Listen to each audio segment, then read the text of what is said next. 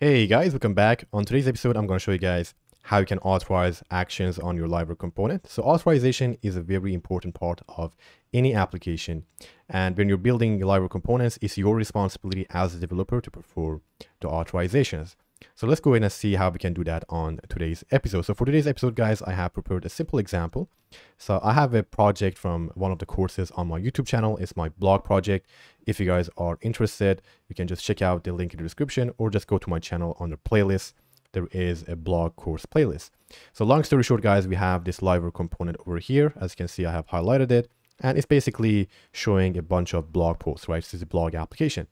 And we have like using Livewire as for pagination and a bunch of other things like sorting and things like that. And I also have a delete button, which is going to be what we are using for authorization today, right? So if I click on any of these, if you guys pay attention over here, we have 167 posts. If I click on this button, I'm able to actually go ahead and delete these posts, right? So the button does indeed work. And again, I'm not even logged in, right? So we're not even checking if the user is logged in, zero authorization of any kind. And to take a look at the PHP code, so I have a simple Livewire component. You guys can ignore everything, all these properties. It's kind of irrelevant to today's videos. So what you need to focus on is this method over here, basically public function delete post, right? So any public function you have on your Livewire component is of course accessible by your front-end users. So this method receives a post and then calls delete on it, right? So it's an eloquent model. So of course we can go ahead and call delete on it. Very simple stuff. And I do have a reminder here, always authorize. And to show you guys the blade file, in case you're wondering, you can ignore everything else. Just pay attention to this highlighted text over here. We have a simple button and we're using wire click. And then inside that wire click, we're calling the method I just showed you guys, right? And then we're passing it in the ID of the post we want to delete. So basically this button over here, this is the blade file. Okay, so now let's go ahead and get into how we can perform authorization. I don't want to take too much time on this. So authorization in Livewire is exactly the same way you would do it inside your Laravel controller. So Livewire doesn't really force you to do it in a specific way. You're free to do it however you like. So the simplest way, if you guys are not familiar with, for example, Laravel gates or policies, is you can just do a simple if statement, for example, on your application and do any kind of check you like. For example, you could say if auth guest, if the user is not logged in, you can go ahead and maybe redirect them, or you can do something like abort 403, right? So this is kind of similar to how you would do it on your Laravel applications, right? Or alternatively, for example, if you have roles or permissions, we can go ahead and do something like auth. I'll do a user is admin, right? So I do have a method on my user model is admin. In this case, I want to check the user is not an admin. So I add this over here. So I add a negation. So in this case, if I reload, I don't even need to reload, but if I try to click the button, as you can see, it's telling me 403 forbidden, right? So this is the simplest way of doing authorization. However, generally, you probably want to go ahead and use a Laravel gates or policies because they are a bit more reusable and it's also easier to change them in the future, right? So if you guys are not familiar with gates or policies in Laravel, you can kind of skip this part. Or if you want to learn more, I do have videos for gates and policies on my YouTube channel. There are also great videos and tutorials on the internet. But in this case, I do have a policy set up for my post model. And in this case, it's called post policy. And I'm using the default boilerplate Laravel code. So in this case, I have a method of delete for the delete action authorization, as you guys can see.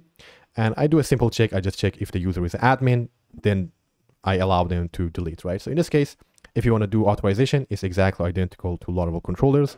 You can do this, authorize your action name, or basically the ability or the permission. And then if there is a model, we can go ahead and pass it in, right?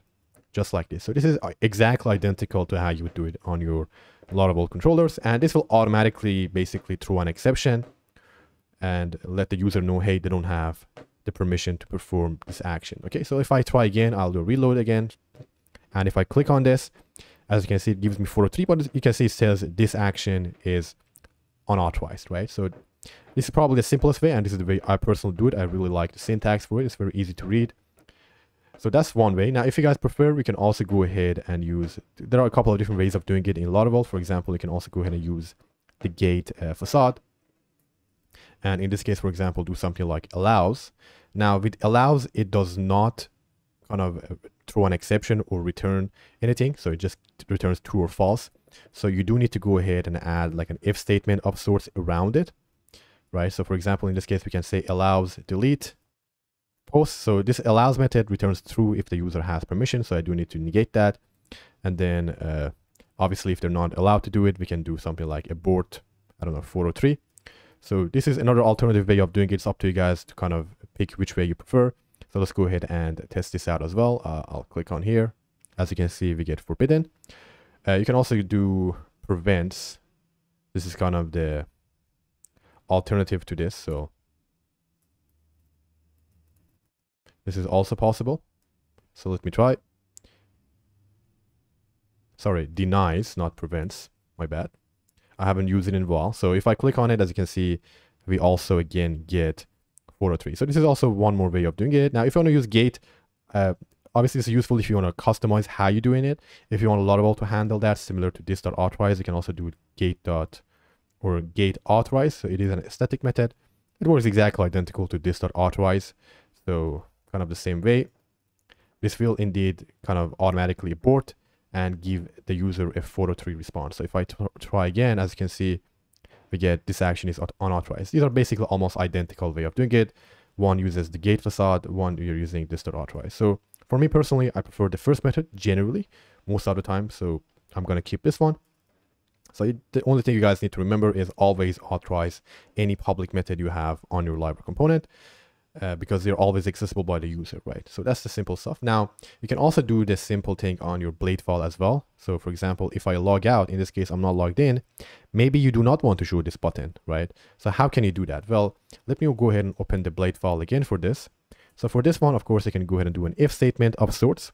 But if you're using gates or policies, you can go ahead and use the can directive and do, for example, can delete. So your policy method name, in this case, delete.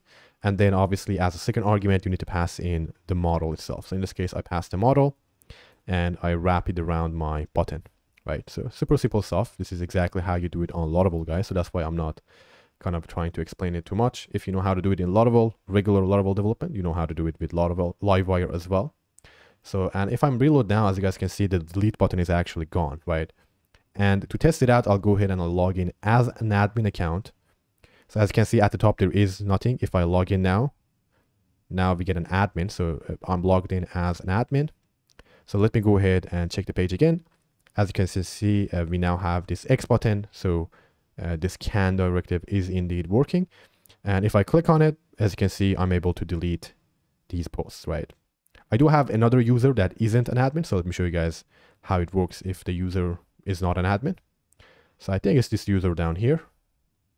And you can tell it's not an admin. There is no admin link over here. And if I go to the page, we not only cannot see this button, we also won't be able to perform because we're not authorizing it. So in this case, I'll just manually disable this. So let's say someone tries to be smart. They manually add the button. If I click on it, it tells me unauthorized action. Okay, so that's the basics of authorization in Livewire, guys. Always make sure you're authorizing your actions, especially if it's a critical or important action you're performing. And also, if possible, hide the button. If the user does not have permission to do it, you can go ahead and use the can directive. And again, the way you do it is up to you guys. You can go ahead and do it whichever way you like. You can also go ahead and do something like auth user can as well. There are many different ways of doing it in Laravel. So pick whichever way you like and make sure you're always performing authorization. So that's it, guys, for today's video. Very simple video, but I thought it's still important to mention it to you guys in case some of you have questions about it. If you guys have any questions, you can ask me in the comment section below. As always, make sure you like the video and subscribe to the channel if you still haven't. That's the best way to support the channel and let me know to make, help me make more videos. YouTube promotes the videos more if people like it and comment, things like that. So I appreciate it if you guys, show some support. And as always, I see you guys on the next episode. Have a great day. Bye.